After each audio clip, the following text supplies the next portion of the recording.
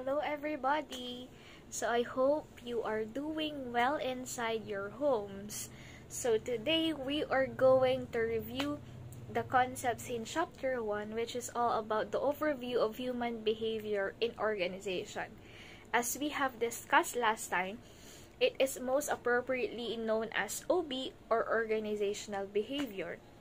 You may have difficulty finding books about human behavior in organization, but if you look for organizational behavior, you may find a lot of books. So organizational behavior class may be defined as the study of human behavior in organization, of the interaction between individuals in the organization and the organization itself. So it's the field of study that focuses on 3 primary determinants of behavior in organizations.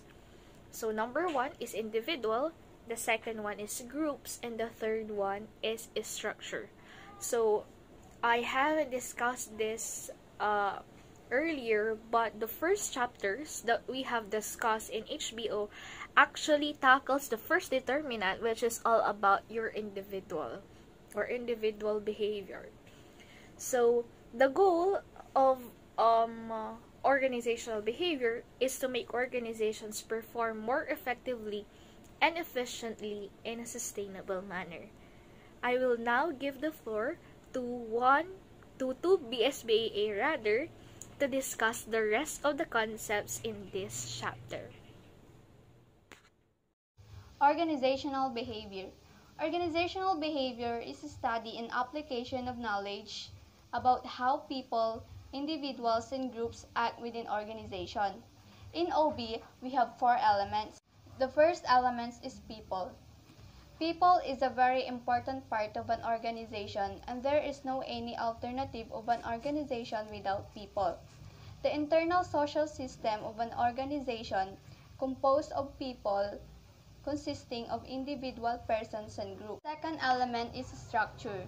Structure defines the formal relationship of people in the organization. It describes how jobs or tasks are formally divided, grouped, and coordinated.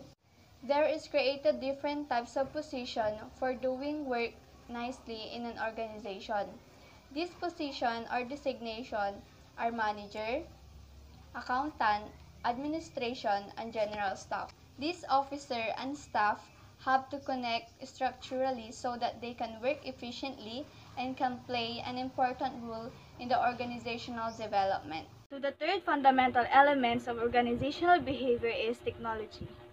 Technology is a very important primary aspect of organizational structure in the modern age. Technology supplies essential resource and equipment to the employee for doing their work efficiently. Thus, technology affects on their activity. Employees are not able to finish their work with a bare hand. They build the buildings, prepare the design of the devices, determine the working process, assemble the resources with the help of technology. The fourth one is social system.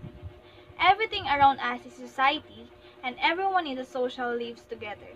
The social system determines the organizational work environment and from which the organization can operate. As people cannot live alone, just like organization cannot run alone its job. The organization has to do its activity with the help of the employee. No man is an island.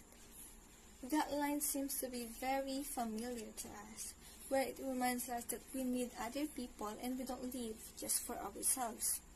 And for us to deal with that fact that we live with other people despite of our backgrounds and differences. Organizational behavior helps us to learn more about this, especially dealing with employees or workmates. Organizational behavior shows us a clear picture on how to be well-mannered, specifically in our workplace. This helps us to grow professionally and to be more responsible in taking good care of our relationship with other colleagues in organization or institution. Through this, we can build and establish a strong connection with others where we will be the source of motivation, trust, and good camaraderie among our workmates.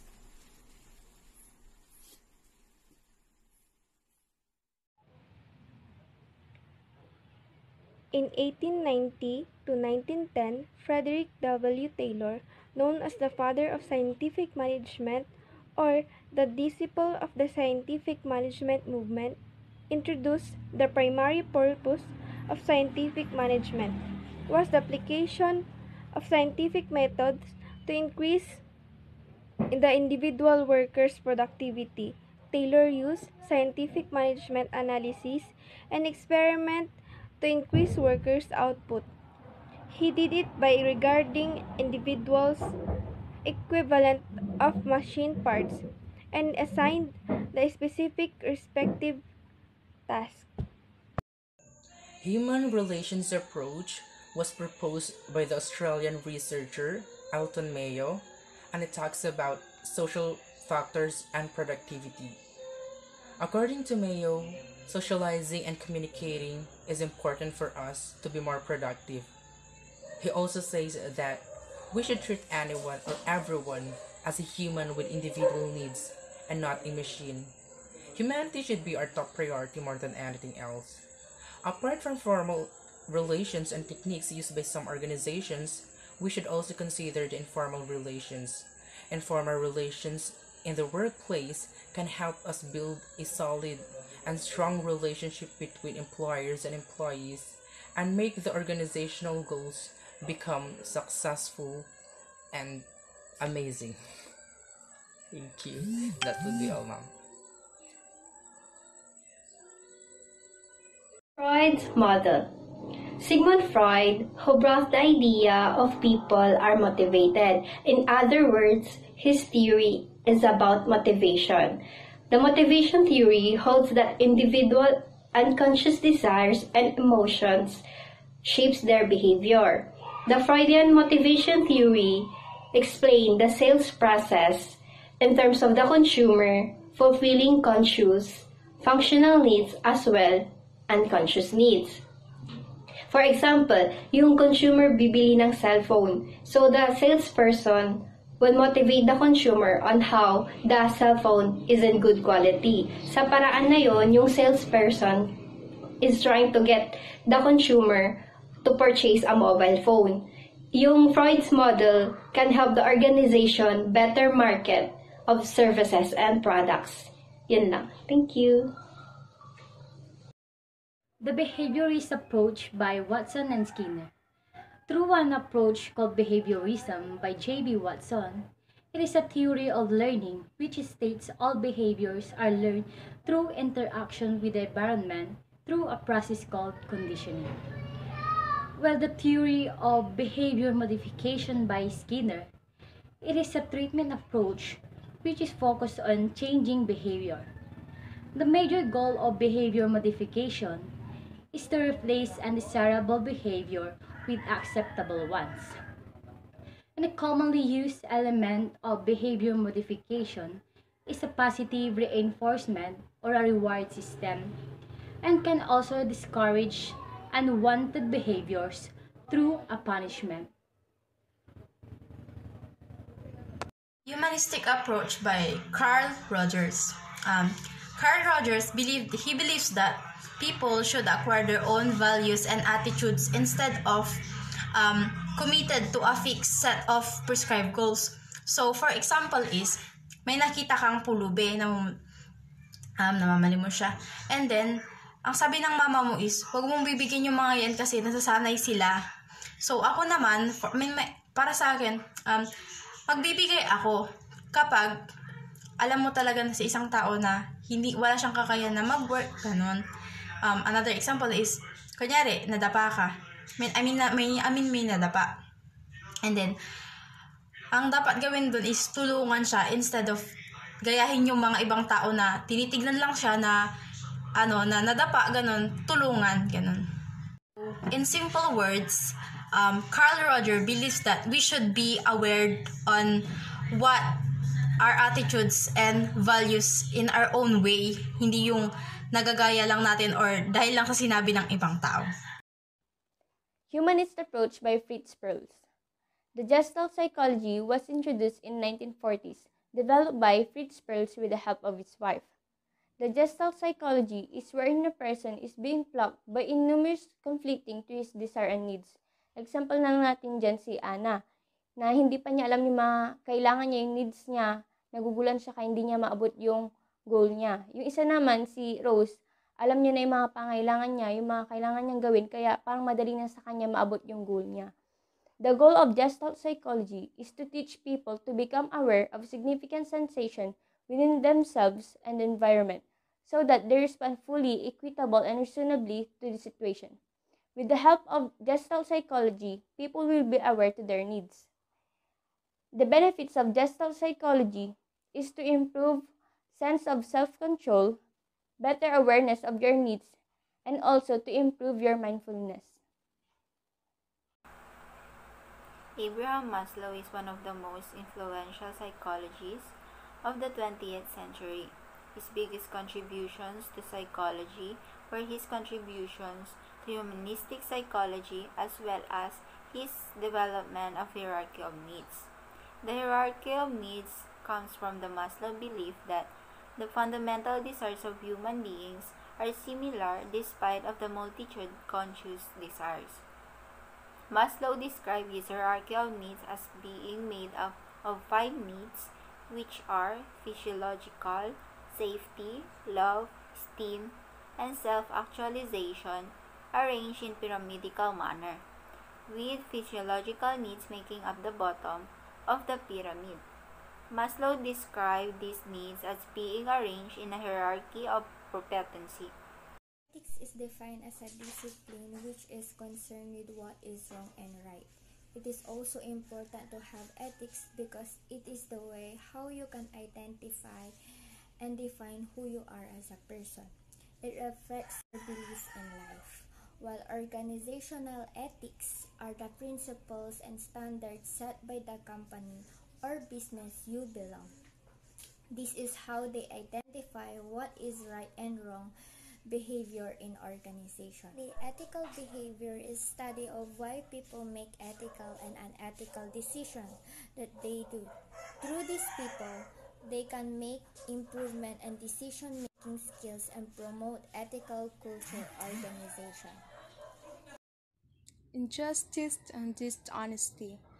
Everyone in the organization must practice honesty and justice in everything they do in the company. That includes interactions with the customers and clients. They need to work ethically by abiding by the law and the organization's rules and regulations and avoid harming the customers and even the competitors. For example, if you are working as a journalist or an employee of one company, the information must be reliable and above all must be true. And besides, honesty and justice in the workplace can help them to attract customers, and it is good for the company to gain profit. So the second ethical issue is unethical leadership. So may mga instances na nangyayari ang favoritism. Example is kapag mag-hire ka ng new employees sa isang position. So, madaming applicants ang nag-apply and madaming mas eligible. Pero may kakilala ka or kakilala yung parents mo na gustong mag-apply sa position na yun. Kaya ang ginawa ni employer is hinay niya na agad yung kakilala niya. Doon pa lang, nagkaroon na ng special treatment. So, hindi na nahirapan si employee na pumasok sa position na yun kasi nagkaroon na siya ng bucket. So, this means na an employer should treat his or her employees fairly and equally. And conflicting goals. Conflicting goals are goals in the workplace that are usually related to deadlines, quotas, and overall goals which the employees are expected to meet. So these are the goals of different people which conflicts with each other. Examples of these are Industrialists will make huge dams in villages that are displaced from their places without rehabilitation. So, meaning to say that the urban peoples are in favor of them because of the getting electricity through the mother. The villagers are opposing this because they are affected by the construction of them. So we move on to unrealistic goal. An unrealistic goal is when a goal is something that requires more energy, talent, and time that you have in order to achieve it. So these are the goals that have been too high expectation, which might have been too ambitious or not realistic. Examples of these are financial goal and business goal. Harassment and discrimination in workplace. Every workplace must be aware of the anti-discrimination laws and regulations that exist in order to give a proper and just treatment of the employees. Not being aware of this thing will probably damage the company in both financially and reputationally. An example of this is when you are hiring an employee, then you are considering unnecessary qualifications or guidelines such as age, sex, race, religion, mental and physical disabilities, and etc. Falsifying documents means to make a document appear to be genuine, such as it was authorized, signed, or created by someone who did not actually authorize, sign, or create it. Falsifying a document can be also including altering a document without permission or authorization to do so. Example of falsifying documents is altering, changing, modifying, passing, or processing a document for an unlawful or unlawful purposes. Misleading information is incorrect information given to an eyewitness following an event. This can be during post-event discussion or to take on leading questions. The technology and privacy concern with a specific issue in privacy information technology has opened up society and decreased privacy. This lesson will be explore a number of privacy issues that one of concern, including electronic and ability of personal information, like cookies and workplace monitoring. And as a year passes, the technology continues to evolve through this different aspect, and society can develop their efficiency. And also, the employer have the ability of monitoring employees' activity on their computer for productivity and purposes.